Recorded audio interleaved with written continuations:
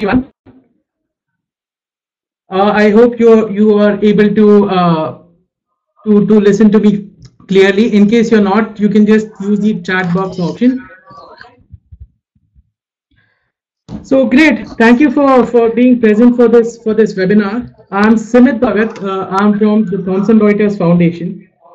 So in fact, we have been conducting such events like workshops, talks, and webinars with NGOs and social enterprises.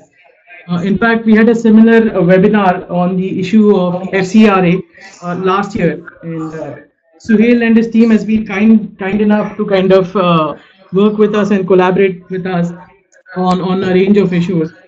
And we have been getting a lot of calls, and because we work with NGOs and social enterprises, we have been getting a lot of issues about the issue of GST. In fact, many organizations we find that have been grappling to kind of deal with this issue, and we thought that we need to kind of like engage the NGO space or engage the organizations working in this on the topic. And like I said, Suhel has been kind enough to work with us on this topic. In fact, the fact that we have more than 100 people who have registered for this event just shows how important this issue is. So thank you, Suhel. So before we get on the topic, I just wanted to briefly take you through the work that we at Thomson Reuters Foundation do. There is a small 3-minute video that I want to show, and then after that we will come back to the topic.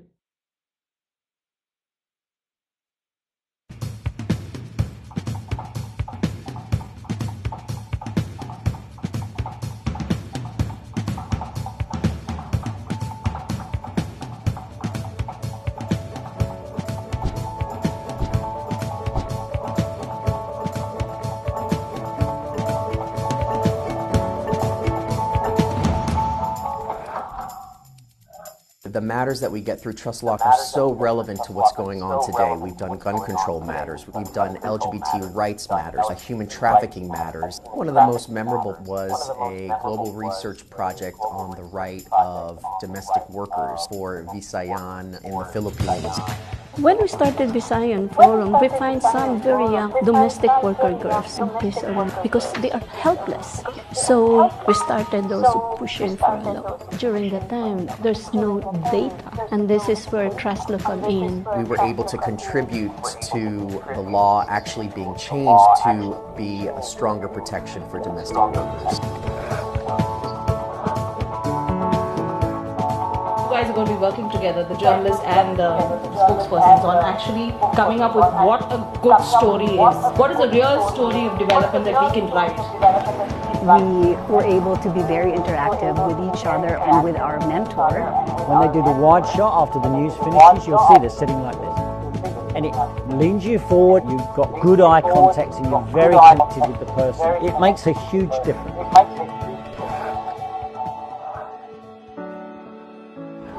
वहाँ पे हमारी ज़िंदगी अच्छा था, मगर वो डर के हुकूमत ने हमारे को पसंद नहीं किया, हम रोहिंग्या को।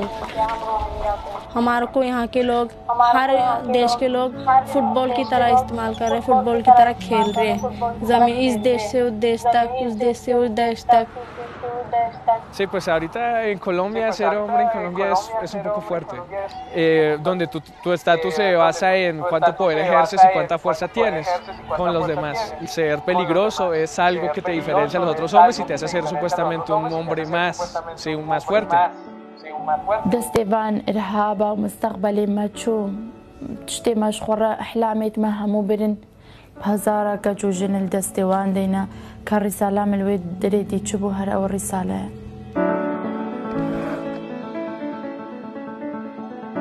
You don't come here to be lectured. You come here to share your story, your skills, and your passion.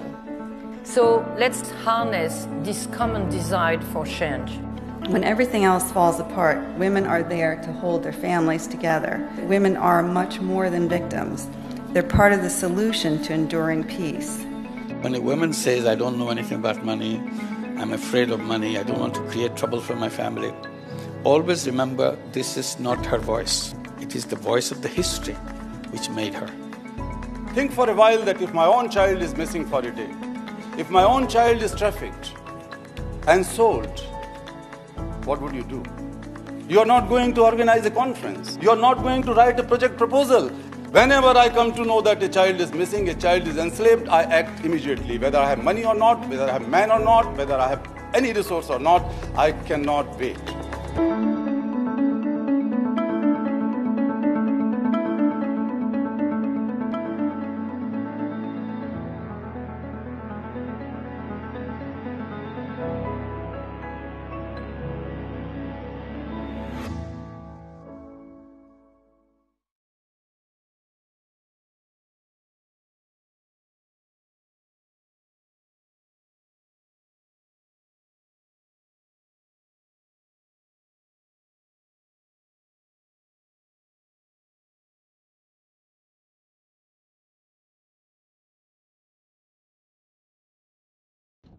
Hi. So that was basically a brief about the work that we do at the foundation.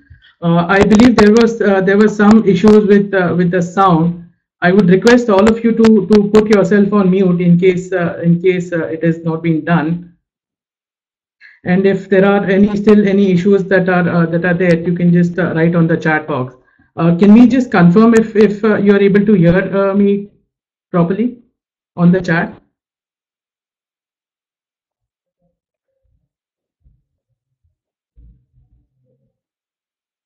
Okay, perfect. I think we have a lot of yes now. So great. So as you saw in the video, so we have 4 large programs, and the program that I work on is basically is trust law. So that's the program in which we essentially connect. We work with NGOs and social enterprises and law firms, and we connect like the two. So we are like a bridge between the law firms and the NGO side. And law firms, they provide pro bono legal support. So if you look at pro bono practice itself, it is very popular in many countries, like in US, in Canada, in UK. However, we are still a long way to kind of get there. But in our experience, we find that law firms here are more than happy to kind of engage with the social development sector and the organizations which are working in this sector. So typically the kind of assistance that they provide to NGOs ranges right from your day-to-day HR related matters to various policies like HR policies, for instance, or organizations wanting to get a sexual harassment policy, for instance, or a whistleblower policy. Similarly, many issues of intellectual property. So an organization wanting to register their logo or any other thing that they have developed, we kind of assist them by connecting them with a law firm who provide assistance like on a pro bono basis. Similarly, we also do cross-border research, like global research on a range of issues. So looking at what are the comparative laws or what are the best practices in some of the other countries. Similarly, matters of structuring. So organizations wanting to register as a hybrid structure, or they want to kind of make any changes in their governing documents. That is another area in which we kind of assist organizations with. So if you are already, I can see that there are a lot of people who have registered who are not yet a member of Trust Law.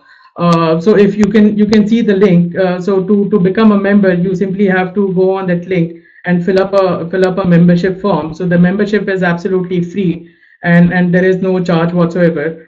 For the existing members, you can there is a link, as you can see in the screen. You can go there, and if there are any issues on which you may need legal assistance on, you can post on using that link, or else you can write to us and we will contact you. So that's my email ID. You can take it down. Before, I would just like to end my slide here and hand it over to Suhel, who would go through the session. And if there are any questions that you have as we go, you can post it on the chat box, and we will try to address them as much as we can. So thank you. Over to you, Suhel. Thank you, Simit. At the outset, can I just confirm if everyone can hear me loud and clear?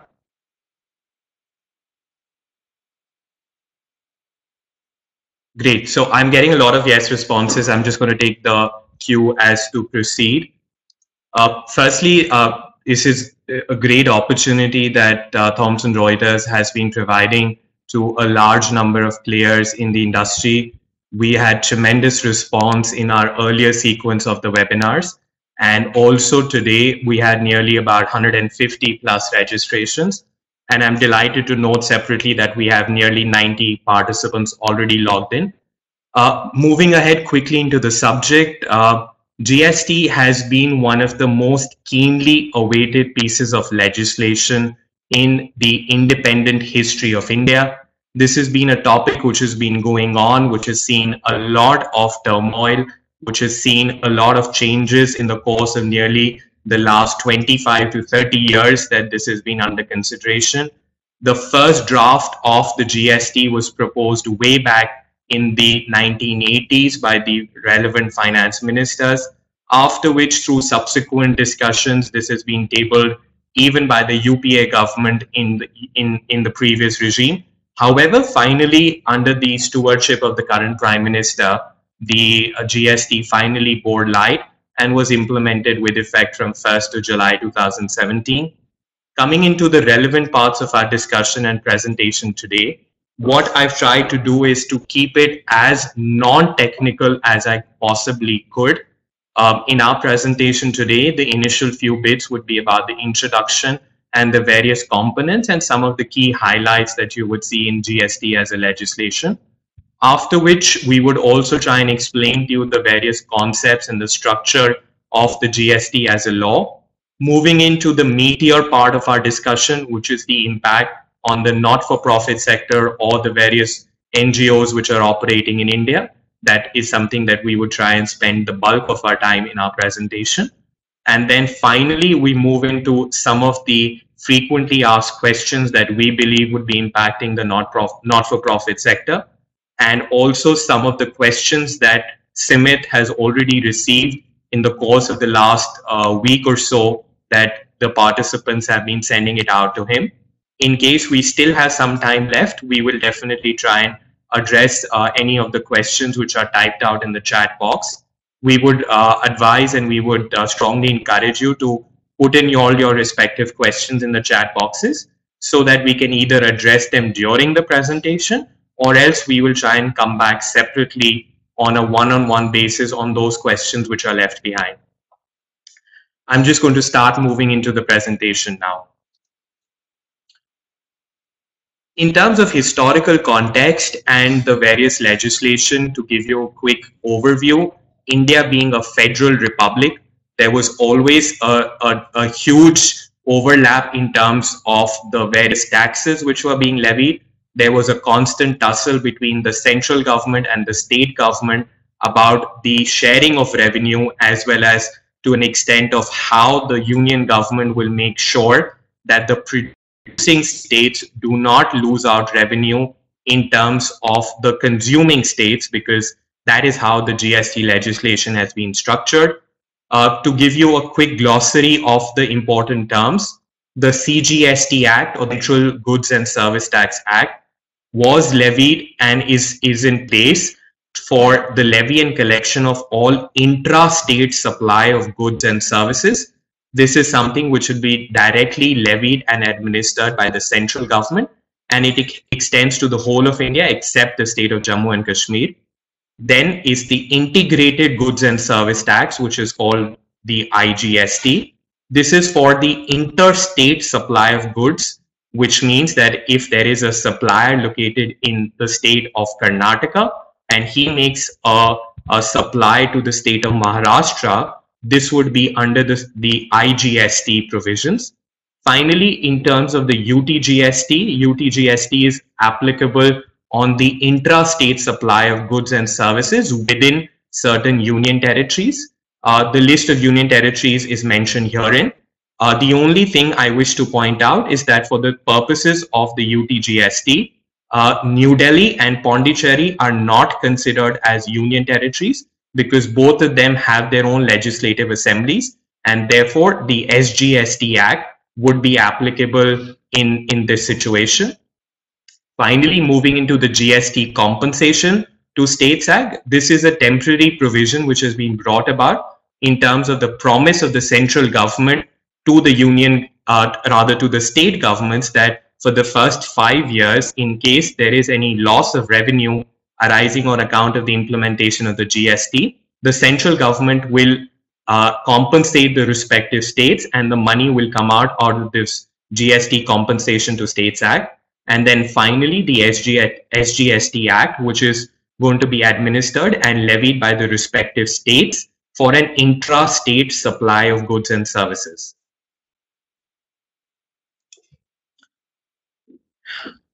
What is GST? This is a concept which everyone has been trying to understand.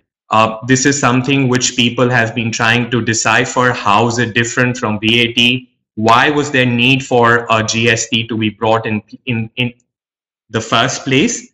To give you a very simple example, a GST is typically a tax on consumption as against the erstwhile VAT legislation or the excise taxes, in which there was a tax which was either on the manufacturing, production, or the actual sale, as against the tax on the final consumption of goods or services, which is what GST envisages. To take you as a quick illustrative example, the mathematically presentation of this example would say that if at the first stage the raw materials are being sold to a manufacturer at 100 rupees, and for simplicity we've assumed GST as 5%, the GST at the first stage would be rupees 5.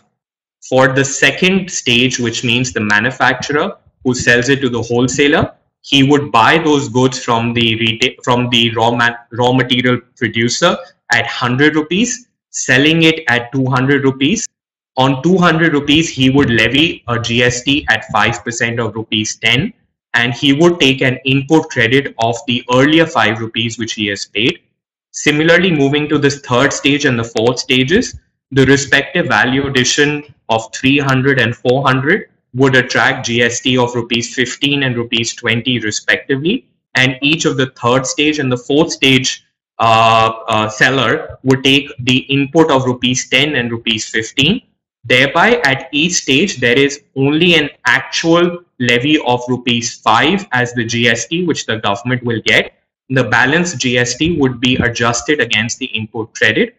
Also, if you take a mathematical calculation, on rupees 400, the 5% GST is rupees 20, which the government will get in 5 rupee installments from the 4 stages that we've talked about. And therefore, to the government, at the end of the day, the tax collection is rupees 20 coming in from these 4 players.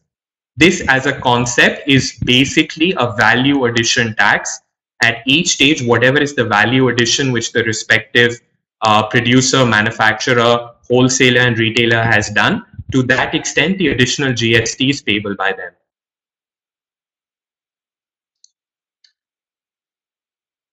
The basic structure of the GST, in terms of a difference, GST is a levy of tax at a point when the taxable event occurs. I would have to go a little technical on this slide, so my apologies in advance, but unless I do that, this would be a very hard concept to pick up. Anyway, moving on. In terms of the respective sections, in an intra-state supply, as we mentioned and discussed earlier, there would be a combination of the CGST and the SGST or the UTGST as may be applicable. In an interstate, there would be only an IGST. So to take another example, in case there is an intra-state levy of the CGST and SGST on a transaction of rupees 100, which is taxable at 5%, then 2.5 rupees will be the CGST component and 2.5 rupees will be the SGST component. While in the same situation, if it is an interstate supply, then there would be a consolidated levy of rupees 5 as IGST, and the government at the back end would distribute the respective contributions of the central government and the state governments through its own mechanism, which is not something that we as the compliance persons or registered persons are required to get into. Moving ahead, there are some sections which we've mentioned in the graphical presentation. Section 7 of the CGST defines the taxable event. Section 9 of the CGST and Section 7 and 5 of UTGST and IGST are the charging sections, which means they define on what transactions the GST under the respective statutes would be applicable. Finally, the Section 7 and Section 8 of IGST talk about the nature of supply. The place of supply and time of supply are two important concepts. Unfortunately, we will not go into the technical details of this right now, but these are two concepts that you would at all stages be required to decipher and to determine the actual levy of the tax, and therefore sections 10 to 14 of the IGST and 12 and 13 of the CGST would be the determinants of the place of supply and time of supply respectively. This is also one of the key topics which people wish to understand, that why there was a need for a GST to be brought into the law. To give you historical context, there were different taxes being levied by the central government and different taxes being levied by the state government, in addition to those taxes which were in the concurrent list of the Constitution of India, which were being levied by both the center and the state. Automatically, this led to a cascading effect of taxes, as the central government taxes were not available as a set-off or an input against the taxes levied by the central government. In addition, there were certain state taxes which were not allowed as a set-off against each other. For example, an entertainment tax and a VAT were not allowed to be set off against each other. And for a cinema hall or for an event company, these were two independent taxes. And therefore, this eventually resulted in a much higher levy of taxes. Also, there was a different regime of VAT in all 29 states of the country, in addition to the relevant union territories which are prevalent in India. And therefore, there were disparate tax rates and dissimilar tax practices, resulting in concepts of hoarding, resulting in concepts of companies to set up their manufacturing or retail sectors in certain states of India as against the other states, and this was not resulting in a level playing field for the country as a whole. Finally, there were some tariff barriers on account of octroi, entry tax, etc., which was hindering the free flow of trade throughout the country. I will not go into the exact details of the central taxes and state taxes which have been subsumed, but those are apparent on the right side of our slide. And you can always refer that all taxes mentioned herein would be subsumed under the GST.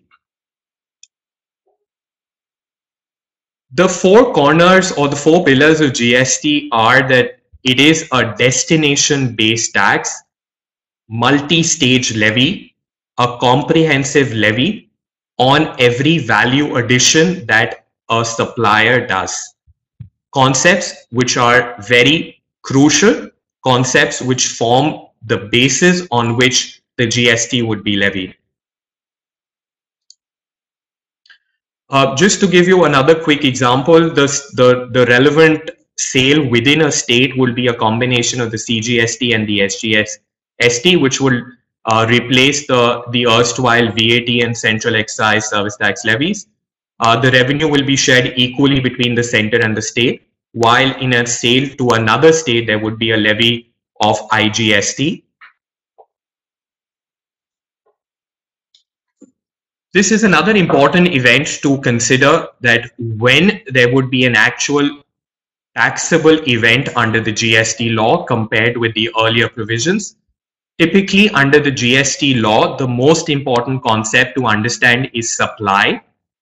The term supply has been subsequently discussed, but in terms of Section 7, supply would be determining whether or not an event is taxable under GST, as compared to the earlier provisions under excise, which was covering a manufacture or production, service tax, which was talking about the provision of service by one person to another, the CST or the central states tax, which was another levy of sale of goods in the course of interstate. And there were some other variations of GST which were in place in the past, but all of which have now been subsumed under the concept of GST that we just discussed. Section 7 of the CGST Act basically defines the concept or the scope of supply. A supply is a very wide term which was defined by the central government to basically take away all litigations in the past under the erstwhile VAT and various other legislations. Quickly, all forms of supply of goods and or services such as sale, transfer, barter, exchange, license, rental, lease, or disposal made or agreed to be made, which means advances are also covered, for a consideration by a person in the course of furtherance of business would be typically covered under supply.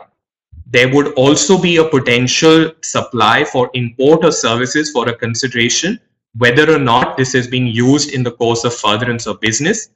To give you a simple example, an import of service would be if you are paying a consideration for the utilization of the foreign servers of companies hosting your website, hosting certain other electronic products, that would be covered as an import of services. However, this has been subsequently made exempt for charitable organization, but for those which are being levied as a taxable entity, this would still require to be covered. And then there are Schedule 1 and Schedule 2, which talk about certain specific transactions between related persons and certain specific supplies, which are typically not going to be relevant for non-profit organizations. What is the impact of this term GST for you?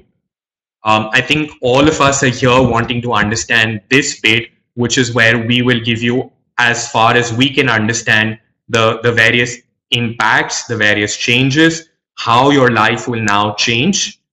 What we believe is that there would be 4 pillars again: the concept of exemptions, the meaning of the term charitable, the continued taxability of those non-profits which do not get covered under exemptions or charitable activities, and then finally, for those which are covered, what are the different compliances which needs to be taken up.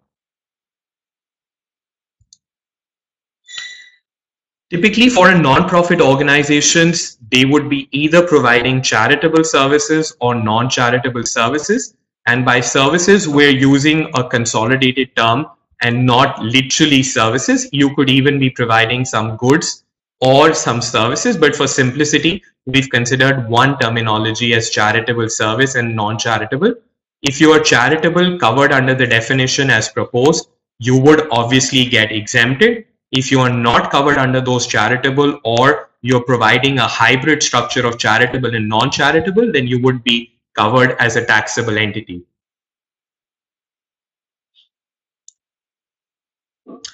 I can hear a few people mentioning that, or rather I can see a few people mentioning they can't hear me. Is that uniformly across everyone, or is it just 1 or 2 cases?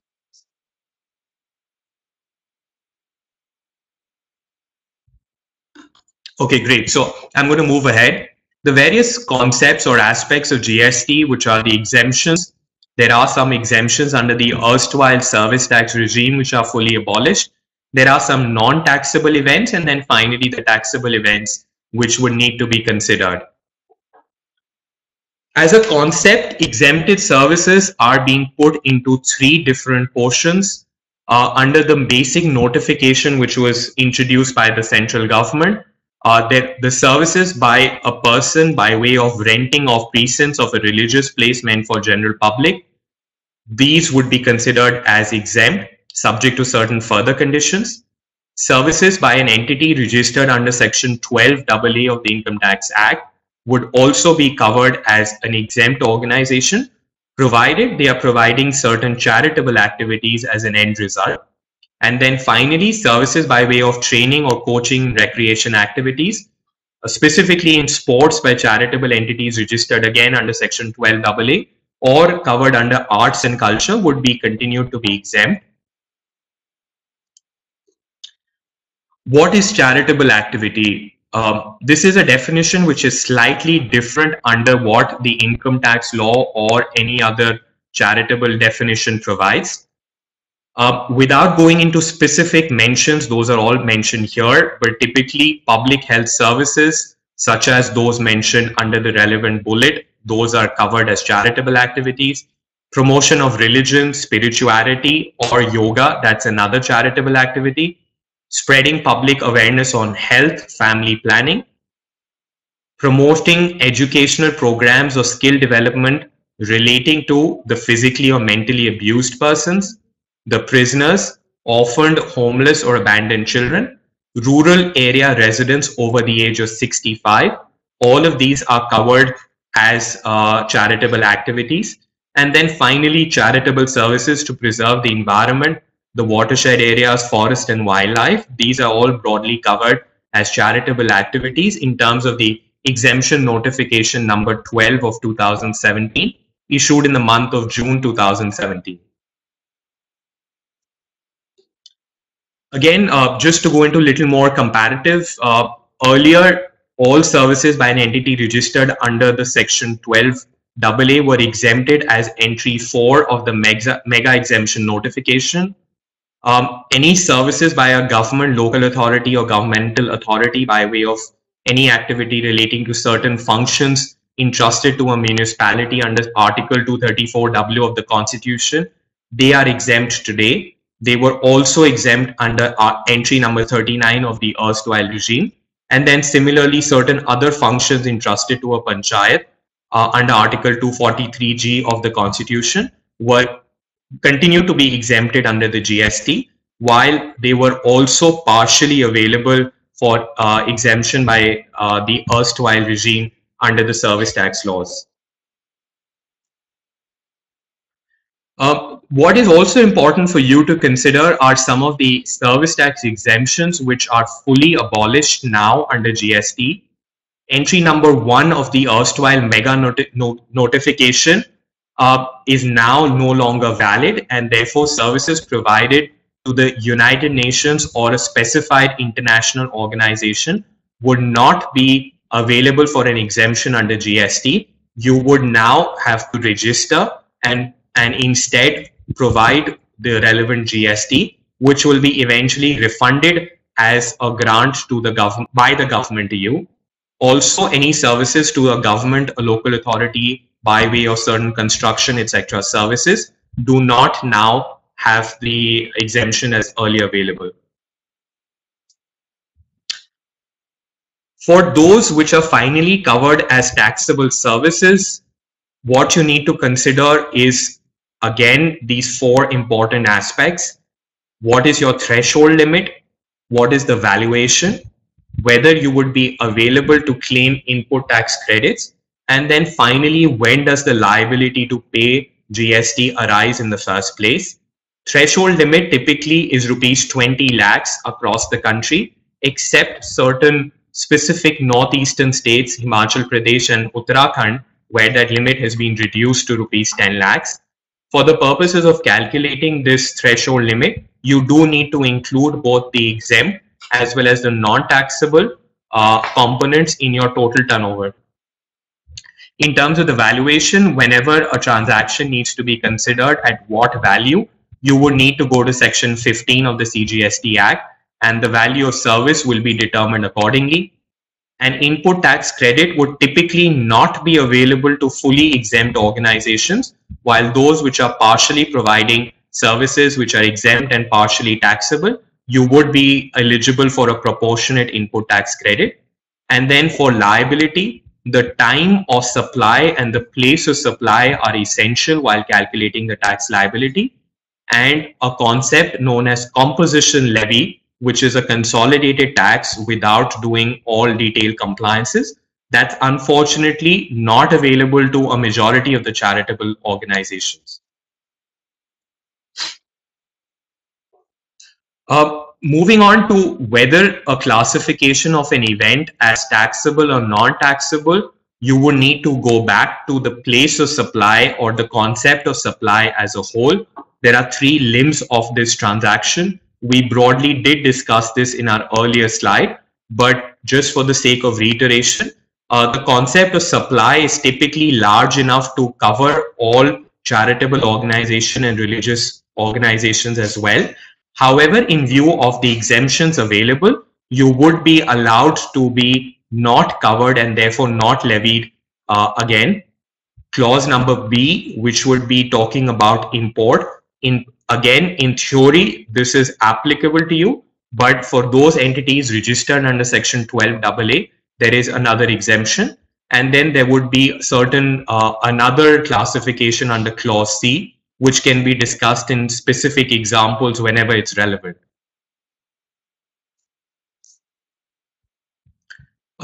Typically, the valuation would need to be considered in case for those which are actually covered. I would not want to spend too much time on this slide, but anyone who has specific question in terms of how to calculate the transaction value, that can be separately discussed. Reverse charge mechanism was one of the most hotly debated subjects. Why this has been brought about, what was the rationale, why did the government consider that reverse charge is something which needs to be levied. Principally, the concept in terms of Section 9 of the CGST Act was if you are a registered entity under the GST and you are buying any goods or services from an unregistered entity, then the registered entity was required to pay the GST on such supply.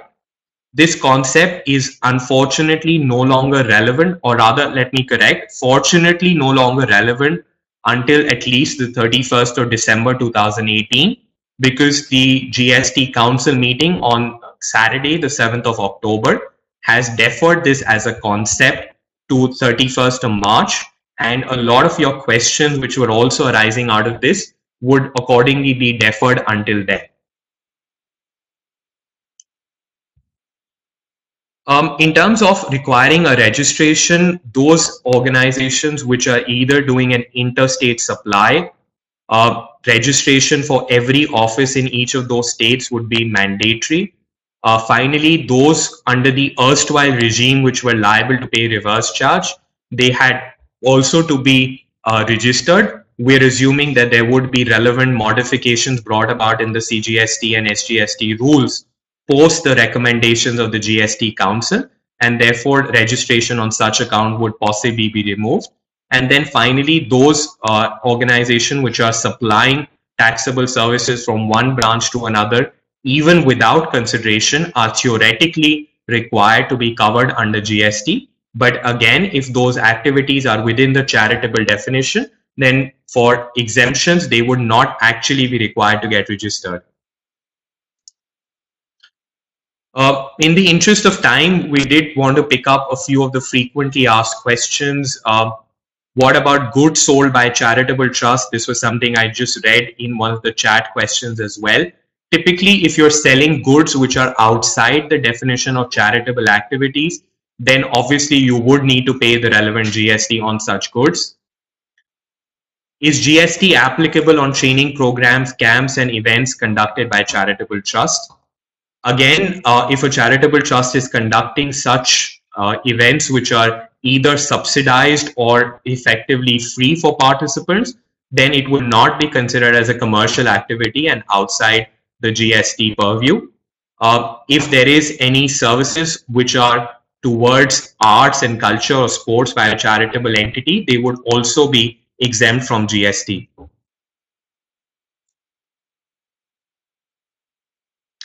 Another question which comes up often is what happens when various trusts rent out a religious place for the general public at large.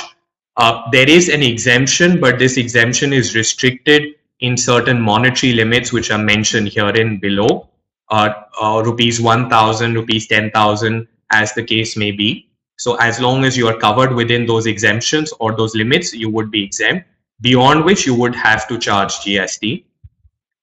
Another question is that whether there should be a requirement to register under multiple states. Yes, in case you are a taxable entity and providing taxable services from different branches in different states, then yes, you would be required to get yourself registered under the respective states in which you're operating. Obviously, the logical question is, what are now the consequences of not getting yourself registered? Even though the Revenue Secretary, in one of his informal conversations with the media, did say that the government would go soft for non-compliance of procedural matters.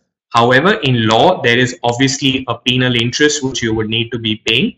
We all hope that the government would go slow and would not typically require heavy penalties or these interest levies for bona fide mistakes of people. Returns under GST, this is a concept which we will very, very briefly touch upon, but just for the sake of giving you clarity, there are various returns which need to be filed by registered entities, whether charitable or not. You would need to file these returns. If you are a taxpayer under the regular scheme, the GSTR 1, 2, and 3 returns besides the annual returns need to be filed.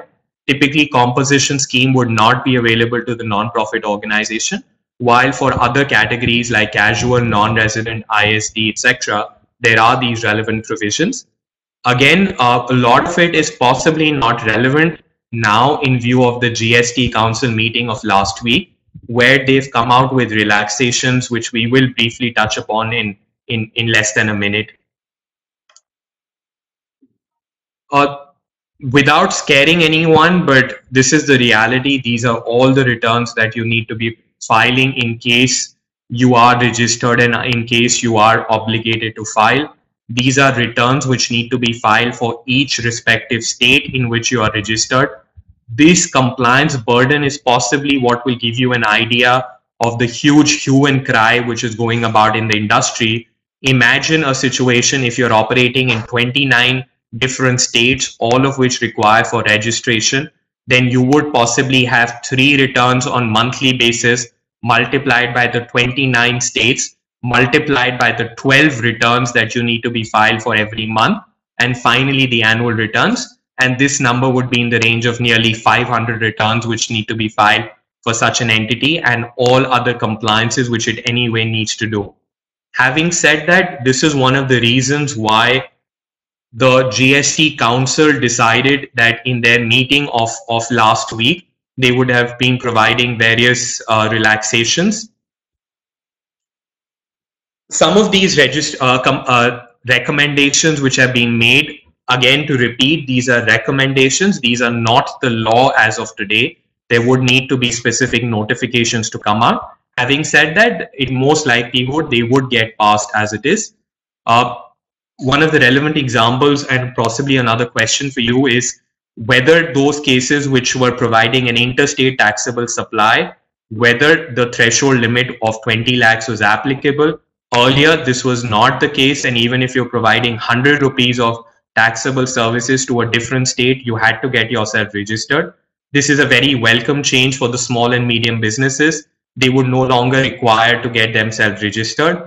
Also, for those businesses with a turnover up to 1.5 crores, they would now be required to file quarterly returns instead of the monthly returns from the third quarter of this year, which means with effect from October.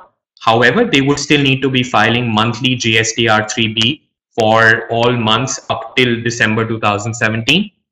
The reverse charge mechanism, that's something which we did touch upon briefly again, but just for the sake of repetition. Reverse charge mechanism under Section 9 and Section 5 of the respective statutes has been suspended till 31st of March 2018, which means that if you now as a registered entity buy even if from an unregistered entity, you are no longer obligated to pay reverse charge GST or RCM as a concept that we have touched upon. Again, these are some relaxations which have been brought about for the services provided through the central government and the respective states. These would be something which would go a long way in simplifying the compliance burden. There was also a question which I read briefly in the chat box. The services provided by a GTA to an unregistered person, including unregistered casual taxable person, they are no longer required to be charging GST, and this now continues to be an exempt service. The TDS and TCS provisions have been deferred until 2018. The e-way bill system shall also be introduced in a staggered manner with effect from 1st of January 2018 and eventually from 1st of April. Again, these are all proposals, and as and when specific clarifications are come about, there would be amendments in the invoice rules and to provide some reliefs to the various classes of the registered persons. In the interest of time, I believe we have about 12 to 13 minutes left. We are going to first touch upon those questions which we had already received in advance, and then balance questions, time permitting, can be taken up by Simit, and I will be happy to address them.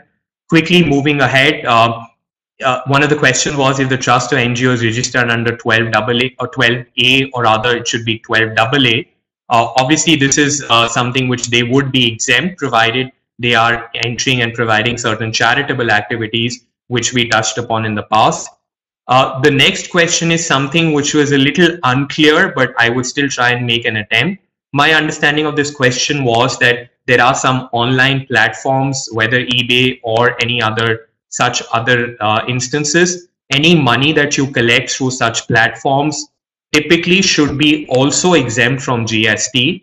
However, if there is any such levy which they are introducing, I would be happy to separately connect with the person asking such questions so that we understand what aspect of their service. What I could imagine was the service by eBay to you of collection of the money on your behalf is not covered as an exempt activity, and possibly they were therefore asking you for a GST number. But again, in case your own activities are exempt, you can always tell them that you are not obliged to get registered under GST, and therefore there should be no levy by you. But again, this is something I would have to address offline when I get more facts. A question was about the specific definition of preservation of environment, etc. The definition of charitable activities under the notification, as we discussed, of June 2017 is a limited definition. I would presume that they would include certain internal aspects of that activity as also exempt, but under the GST law, there is no such specific clarification as on date.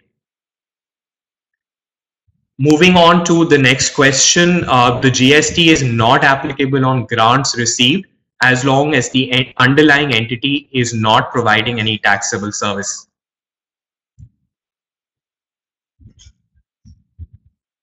Moving on to the next questions, which are in terms of what is going to be construed as a supply under GST and whether a provision of a grant would be obligated as a levy of GST. Typically, GST is not applicable on grants received by units if the other business are also engaged in charitable activities. In case the sister concerns are not registered under Section 12AA and also they are not providing charitable activities, you would have to consider the implications of GST accordingly. The next question is also pretty much a combination of the earlier questions, and as we discussed, the reverse charge mechanisms are no longer applicable in such situations. And also, since the concept of employer and employee is not regarded as a taxable event, typically, even under the earlier regime, a pure transaction between an employer and employee was not covered. However, a reverse charge mechanism charge would have had to be paid for purchase or service of goods by the underlying employees from the unregistered suppliers. Again, this concept is no longer valid in view of the recommendations of the GST Council of last week. All of the following questions are again have been addressed by the simple clarification that reverse charge mechanisms are no longer applicable, and therefore a lot of these questions would no longer have relevance in today's age once the relevant clarifications have been formally notified. Any more questions? Simit, I would be happy to take forward. We have about 5 to 7 minutes. I did try my best, but in the interest of time, we could possibly consider 3 or 4 questions, and thereafter other questions can be separately discussed. Simit, over to you. Detailed overview of GST. I think it has given quite a good sense of the issues that are there. There are a few questions that came on the chat box, which I would just like to ask you. So one of the questions was, what effects will IGST have on NGOs that have branches in different states? You did mention about how organizations and how they have to file different compliances, but if you could just quickly also speak about this. Sure. So I don't think there would be really an impact on any interstate transactions between non-taxable entities. So if the head office and the sister concerns are all going to be covered within the definition of the charitable activities, and also presuming that they're registered as a Section 12 AA organization, there would be no impact of IGST on such transactions.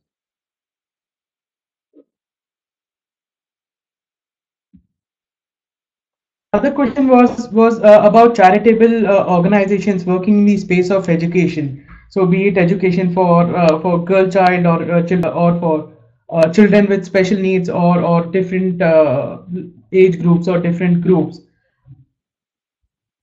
So would they be exempt under GST? Yeah, so my understanding of this is that yes, they would continue to be exempt, even if specifically the GST exemption has not been covered in my presentation.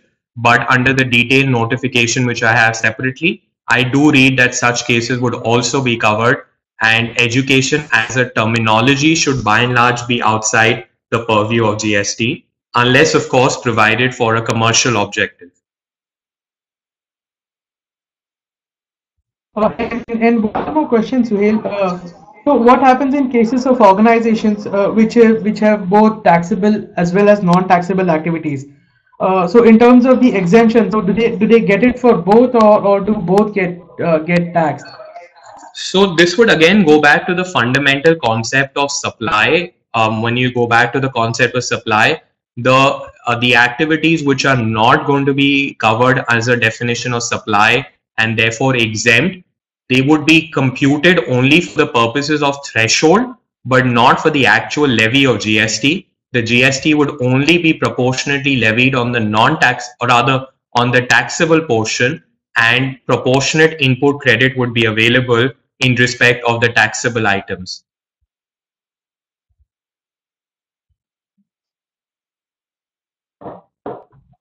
Okay, thank you very much, Suhel. I can see that there are few more questions, and we still have about 3 to 4 minutes. Do you want to one of those questions? Sure. Would you want to put those up, or should I just pick out randomly from the chat box? Randomly pick up any from the chat box. Okay, so I'm just going to go in reverse order. I see Neha has asked a question about donation and grant are considered as turnover. Again, if the fundamental concept is that it's a donation or a grant for an entity which is non-taxable, then they would not be considered. But if you have a hybrid structure or a structure where you are taxable, then yes, they would be constituted and considered for turnover. Again, the question from Neha Kaushik, the charitable activity definition is what it is as defined under the notification of June 2017. What is charitable under the Income Tax Act not necessarily may be classified as a charitable event under the purview of GST.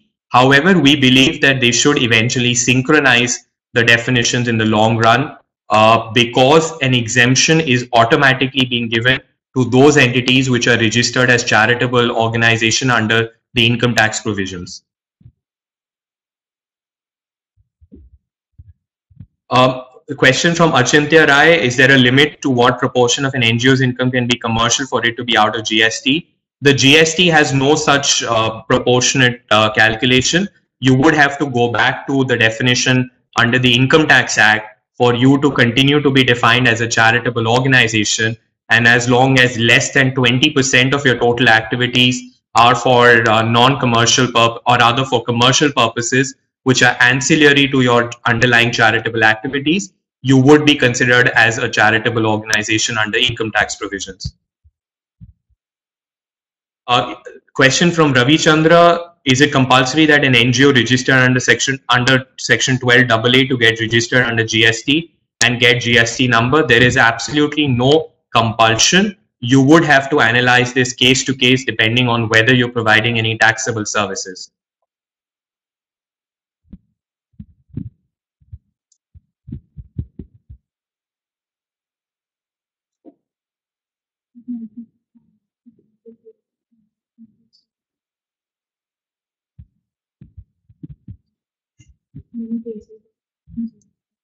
I do understand that there was a question in relation to the fact that many PSUs are deducting GST on CSR funds. Possibly this was on account of the reverse charge mechanisms, wherein because you were an unregistered entity providing some services to the PSU, therefore they were proportionately reducing the grant amount by the amount of reverse charge GST that they were obliged to pay. As a concept, there is no deduction of GST. It was only an internal allocation which they did. This is my sense of it. However, I'm happy to separately connect with the querist.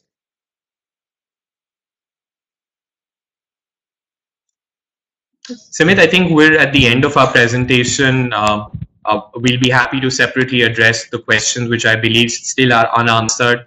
My team will be definitely trying to get back to the participants with a lot of questions. However, we do encourage you to send those questions to our email addresses, which are mentioned on the page open in front of you.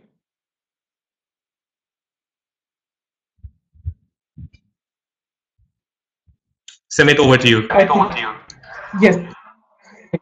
I think in the interest of time, we will have to kind of end it here. But the idea of doing this webinar was not to kind of address all the questions like in this 1 hour.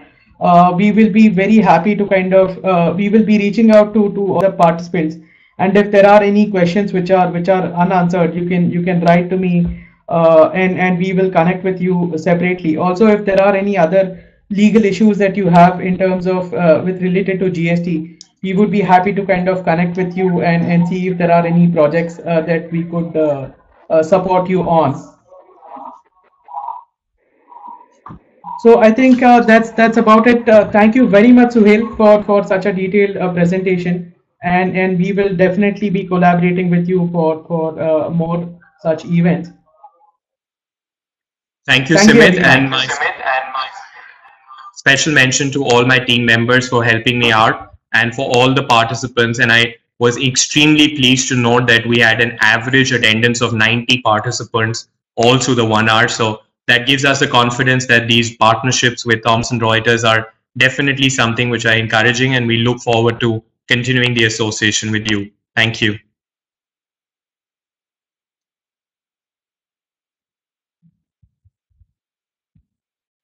Thank you, Suhel. Thank you, everyone.